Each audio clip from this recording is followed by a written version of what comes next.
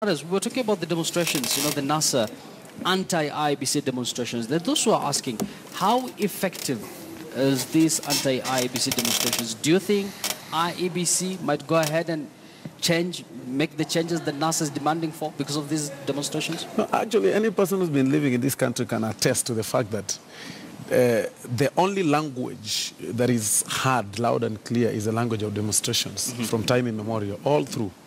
When somebody wanted to grab land, the Uhuru Park land, women came out in the street and demonstrated, and they really fought, led by the late Professor Wangari Maathai. When that element, when they wanted to delete that clause that was barring multipartyism in 1992, people came out to the street, the likes of Timothy Njoya. They allowed their bodies to be clobbered like dogs. And at the end of it all, Moi accepted and bowed to pressure. So clearly, this is what we've been seeing all through. Recently, we went to the street again, demanding that the IEBC, the former commissioner, be changed, and of course changed, the changes was and that one happened. So we are not expecting anything new other than the change again in IEBC. We are not. I mean, it's obvious it's going to happen. If it's not going to happen, then as we've always said, there will be no elections. Honorable Kostani, do you agree with Honorable Osoro that these demonstrations are going to be fruitful, and that NASA is going to get what they're demanding for, changes in the IEBC? First of all, we need to get the history of what are you trying to gain in these demonstrations. And in previous demonstrations, they have always been led by NASA, or rather ODM, and their leader, Raila Odinga. And to me, I don't think we are going to give in this time. We've given in, and the results have always been the same. No, it's not true. But we're talking about IEBC. The yes, and that's what I'm saying. The changes they're demanding of IEBC are unrealistic, based on rumors, based on just suspicions, based on things that have no foundation. Even in law. So I think IEBC would advise them to stay put, let the commission, because really, IEBC has been on Raila's, whenever Raila loses an election, the IEBC must go. We have been doing this, three previous IEBC commissions have been let go because of Raila's complaints. We're not going to let go this one. But this time round, Honorable Kostani, even the Supreme Court said that this IEBC, the way it is, has involved itself in some sort of irregularities during the August 8th election. Yes, the same Supreme Court authorized the same IEBC to conduct the elections within 60 days. And they've said, I don't know why you don't want to mention this, they say we find the second respondent and the third respondent, nobody culpable of any offense. That is what I heard from the Supreme Court ruling. So the Supreme Court could not pinpoint anybody. And that is why I think they avoided mention. So I think these demands actually are from NASA. They know they cannot win on an election whereby the votes are, the person with the majority votes wins. They know they cannot beat Jubilee. And they're really just trying to play monkey games in order to avoid going for the elections. You've heard him mention exactly what his boss is saying, that there will be no elections. Who are they to say there will be no elections? Even the president himself, who is the commander-in-chief of the defense forces of this country, cannot stop an election. Constitutionally, we must have elections on 26. And I want to tell him, for the benefit of all NASA supporters, we shall have elections on 26, whether they like it or not, for lack of a better word. Osoro, do you agree with him that these demands are being made by NASA and it's not what the Supreme Court had directed IEBC to do? Because they are asked IEBC to conduct an election that is within the law. They didn't mention or they didn't find any official culpable. No. You see, the situation you're actually seeing in this country is a situation where both political affiliations have reason not to believe in IEBC, but using different means of approach.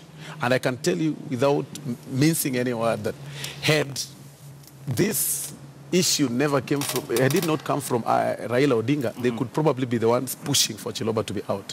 In any case, if they believe that they won, and the election was nullified because of IEBC, then that means that some officials in IEBC messed their victory, if indeed they won. Of course, they never did. They stalled. So what we are trying to say is this. What we are saying is, these demands you're saying, on our side, we are going to the street demanding that IEBC should go. On their side, they are creating some kind of, they're coming up with some very funny laws, passing them in Parliament hurriedly, with a lot of haste, having a very funny committee, you know, formed under standing order number 120. And speaking about the proposed changes on the election law, and one of the lead counsels, of course, Siaya Senator James Orengo, is part of the NASA, and is saying that this laws is going to make the commission that is IEBC a lame duck. What does he exactly? What it means? Exactly? What it means is that it is more. It's like it's going to work under the mercies of an individual. It's going to work under the mercies of a certain coalition, and I think that is what Jubilee is doing. They are trying to get us back to the bad old days. What you are seeing Jubilee pushing is what we had. The laws you are seeing them pushing in Parliament are the laws that we had in this country in 1927 backwards, where the president had, you know, or rather, political players had a hand in IEBC. It wasn't, then it was actually ECK. What you are seeing is a situation where Jubilee is not acknowledging to the fact that, is not accepting the fact that we were not granted, or rather, the courts never came out with the election deficiency laws. When you're talking about presiding officers not signing and you create punitive measures, that is not something very new. It's already in our laws. What are you adjusting? So what you're seeing is every political coalition, both Jubilee and NASA, have no actually they are fearing IEBC. Every person has something to do with IEBC negatively. So they are looking for ways, loopholes. Now that they realized NASA became the first ones to say Chiloba must go, they had to oppose that. These people can actually oppose anything. And I'm on record saying here that if you want people not to take alcohol in Rift Valley or Nyanza, or Central, just get out there and say Raila Odinga is the implementer of alcohol. They'll stop taking alcohol. Because they believe that anything that comes from him is wrong. Honorable Kostani, do you agree with Osoro that Jubilee is legislating for its own benefit at the expense of this commission? I think people need to understand where we're coming from.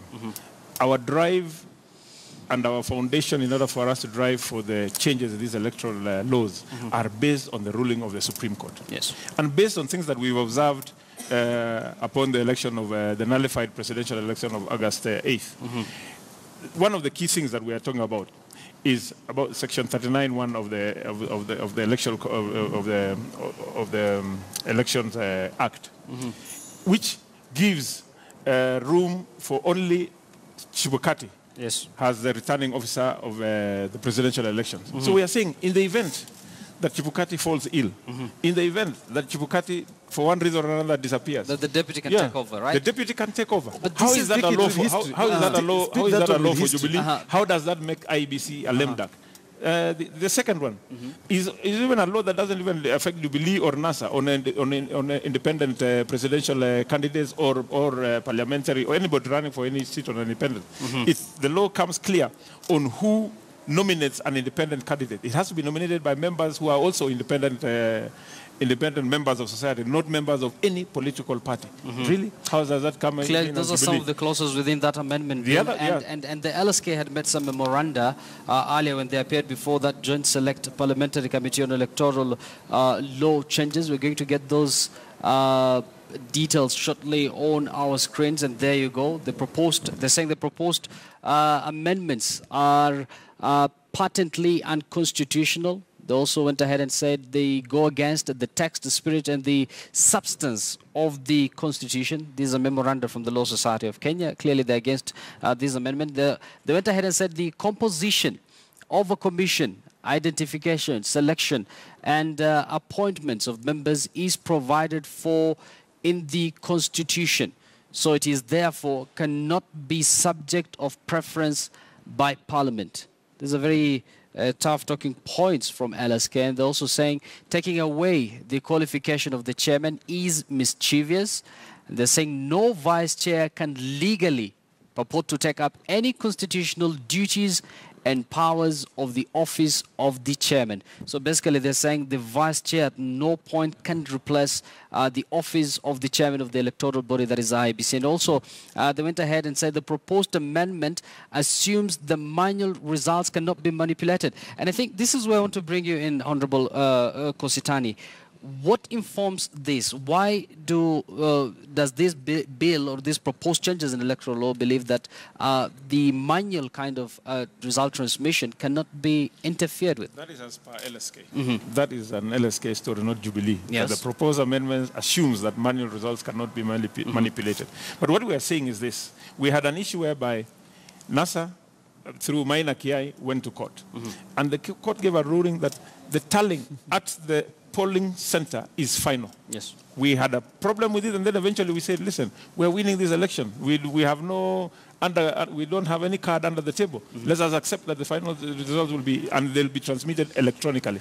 What we are saying as Jubilee, because we had electoral officials who maybe were NASA, I want to believe, and I believe that they are NASA supporters, because the issues where we had problems with the Form 34As and 34Bs was in Kilifi, was in Mombasa, parts of Mombasa County, where we don't have a strong following as Jubilee. Those are the cards that caused the annulment of this presidential, those papers that caused the annulment of this presidential election. So we are saying, let us have the manual system backed up by the electronic system. But in case of a discrepancy, which one will take? In case of a discrepancy, let's go to the manual. So why manual? That is the question many people are asking. Because manual transmission also can be manual. You can right? Listen. If I write here 8 million votes and I cancel and write 9 million, you'll be able to tell manually that there was a problem. If somebody uses whiteout or anything, but electronically, if somebody just changes figures, how will you know? Honorable no. These guys are calling themselves digital, but they are going back to manual completely. I mean, that is why we say it here. But our voting is 99% manual. Let's give him a chance and then you react to it shortly. What you are seeing, and I say this, what you are seeing is a clear replica of the laws that we had before 1997, all through backwards. That any paper can actually be used to declare results. We are completely reducing the threshold of conducting presidential elections. We are making it sound as though it's a village kind of election. And in any case, we are bringing more doubt to this thing. And I need to bring Mheshimiwa up to speed that whatever you are seeing and whatever you are trying to change might actually appear so friendly as at now. It's because it's completely cosmetic. You're trying to sugarcoat things that you already know that can't really work. And what you're forgetting is this. This is exactly what happened in 1965 when the laws were placed by the then president, His Excellency Jomo Kenyatta the late, you know, thinking that he's punishing Jaramogi Oginga Odinga. But at the end of it all, they really punished Kenyans after Moi took power. The imperial presidency came through then. And that is what we're talking about. We are making these laws in haste, sneaking them to Parliament, having the first reading very fast, placing a caretaker committee without complete, representation, disguising that you are guarding yourselves under Standing Order number 120, forgetting that you need to incorporate all the stakeholders, all the parties in Parliament, stage managing, the people, the public who are supposed to be interviewed, you stage manage them, you coach them, you tell them what to do. I mean, those kind of things. I'm trying to figure out this, Honorable Osoro. Is there any element within that bill that NASA or the opposition agrees with? Everything in that bill is wrong. For instance, when you talk about the chairman's role, everybody knows the role of a chairman. But in this bill, we're being told that if anything happens to him, then the deputy can come forth, because this is a gray area that no one has catered for. Don't you think that is How do you prudent? predict? Okay. You only speak something. We make laws if there is a lacuna. We only make laws if clearly there is predictability that probably this can happen. Since time immemorial, we have no history of a commission chairman failing to declare results, not even the last general elections. What these people are trying to do is they actually want to cut the legs of the chairman, the current chairman, because he cannot actually sing to their tune. They want to make it sound as though they can cut some links, that they can make IEBC commissioners irrelevant, and especially the chairman. And that is completely an illegality. Honorable the only way they can change those laws is through a referendum. IEBC irrelevant and clipping the powers of the chairman?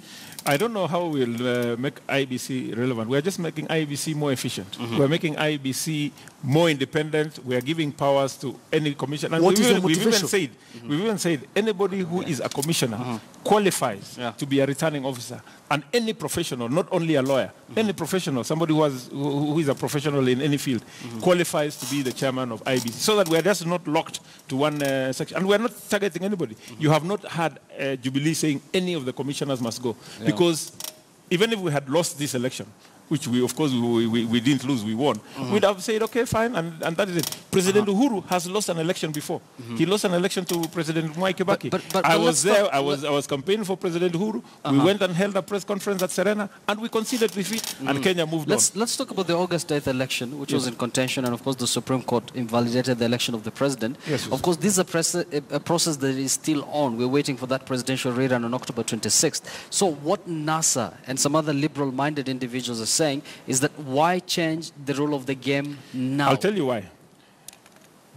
Justice Maraga, as he read his ruling, said that if the elections are conducted again and we find the same irregularities, we will annul the election again. So what we are saying, listen. So you agree with him that there was irregularities? Yes, there were irregularities. That's why the irregularities. And you see, so is there a problem when he cancels another election because of irregularities? Listen to me first.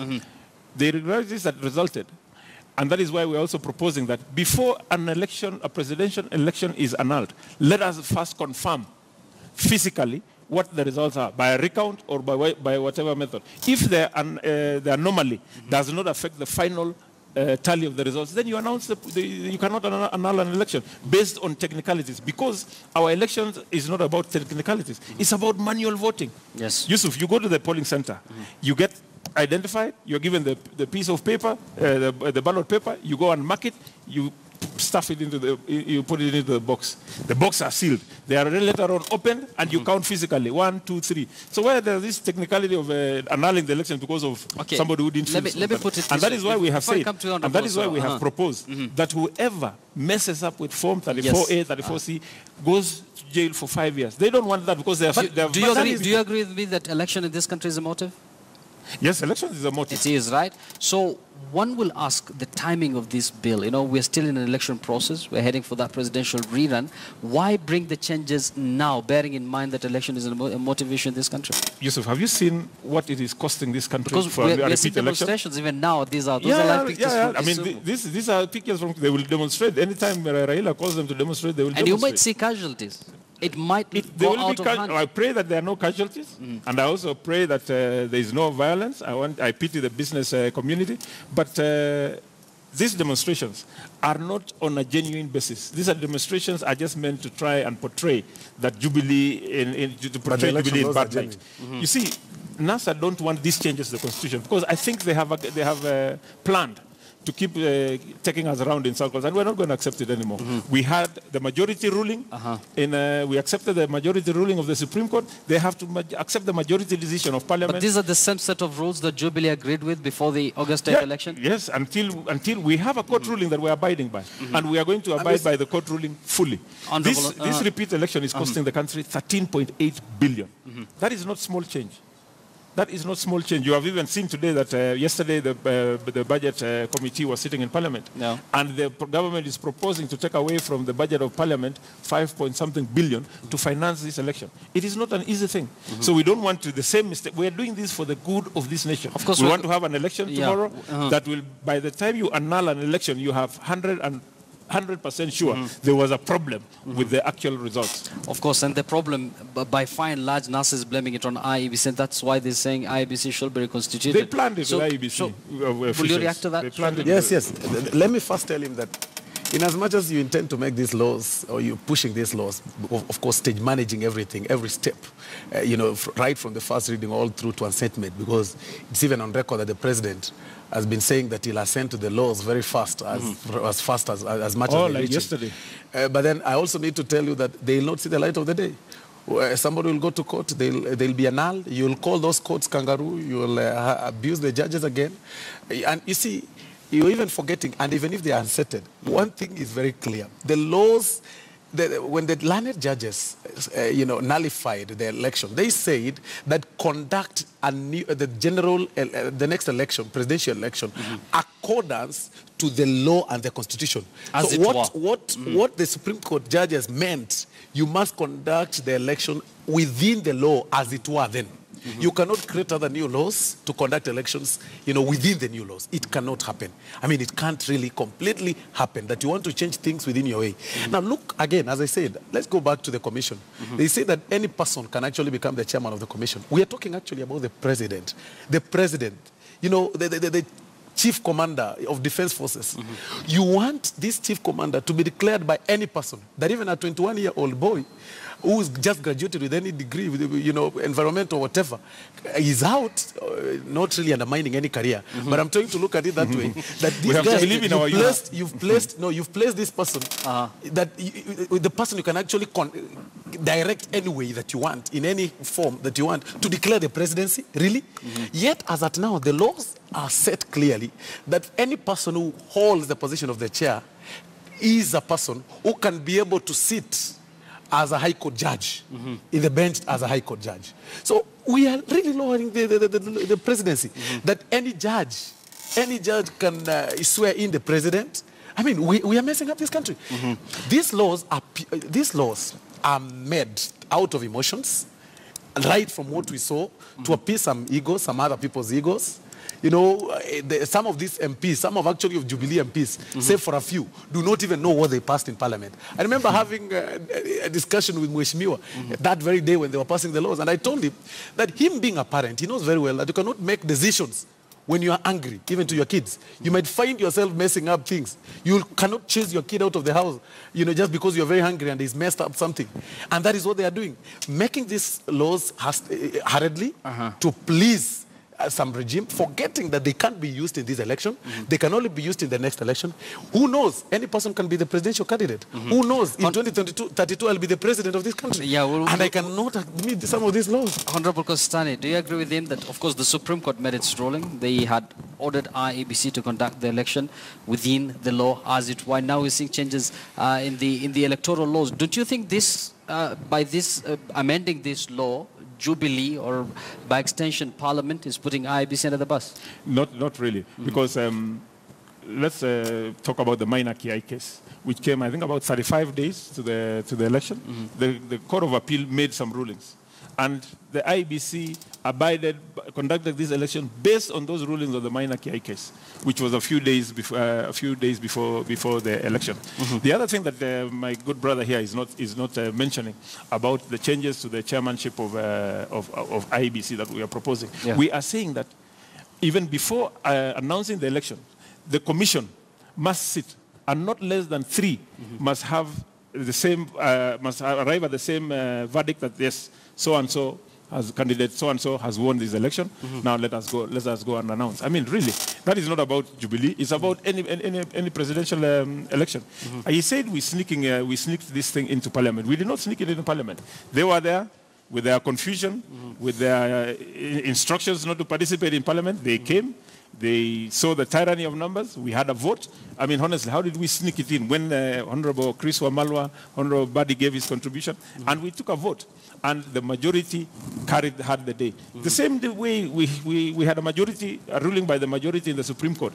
Then they have to abide by any other majority decision, be it in Parliament, be it they have the majority. Exactly. And speaking about the invitation, the Joint Select, or is it Parliamentary Committee on Election Laws? Special. There's no representative, right, from the NASA. But Jubilee had invited. No. It's not invited. It's not about. NASA were invited, right? It's not about invitation. It's not about invitation. It's not about invitation. That one I agree. The Standing Order number 120, of course, provides for a special select committee on when matters arise that need special attention. Now, tell me the special attention that you're having in these election laws. I mean, and in the formation of any select committee, representation must be across the board, both the minority and the majority. Not even one single minority leader sits in that commission. Clearly, I mean, what we are trying to see is a bully game. That now that we have numbers, we can put things our way. It is very unfortunate. Wait a minute. It's very unfortunate. And I need to go and let him finish. Let me finish. When in Parliament, the leader of majority... I'll give you enough time. I have to correct him. When the leader of majority... I waited for you to finish. I'll give you enough time. Let him finish his case. I waited for you to finish. Let me say this. That information of a select committee... Okay, what you're seeing actually in Parliament as we are speaking is a clear way of a bully game, that now that we have the numbers, we can actually go our way, we can do anything our way, just like what he said. Parliament is losing its meaning. Look at the role of Parliament all through. I mean, it used to be the watchdog of the executive, but not anymore. That these guys can actually be called to State House, made to sit down and get commanded that you must do this. But you'll not blame Jubilee. You'll not blame Jubilee for having more numbers, right? No, we are not blaming them for that. We're only saying that at least, let's not forget our legislation, our legislative role. Because what we're actually seeing is that all they do is to rubber stamp everything. And I want to say this, that these guys are actually going to pay for these sins, the things that they're doing right now, not now, not tomorrow, but even our children are going to suffer because of what they're doing. With this kind of things of, we are tyrant of numbers, we can do anything that we want. That is not the way democracy works. Honorable Kostani, react to that very shortly. Let him react to that very briefly, and then before you take a break. I mean, it is too I think Mheshimiwa doesn't got into politics without knowing. The reason why politics is about competition is you aim to get the majority. That is the primary objective of any candidate whenever you are running for presidency, is to aim to get the majority. Jubilee, we were aiming for majority. We collapsed several parties, and that is why we won seats across all the counties except about 3 counties in this country. Now, that majority we were given by the people of Kenya. We are exercising the sovereign will of the people of Kenya, who exercised this through the ballot and gave us the rule to govern. He says we go to State House and get lectured. We have no problem with that, because we get lectured on how to run the country, because the president has an agenda. He is our leader. Really? They go and get lectured to go into the streets. Really? I mean, really. You also represent the people of Soy. I'm sure you also I represent the people of Soy, and the people of Soy agree with what I am doing right now. They agree with Jubilee, and that is why they voted overwhelmingly. Honorable Kostani, we'll continue with this conversation, of course, and also stay with us here in studio. And of course, to our viewers, the pictures we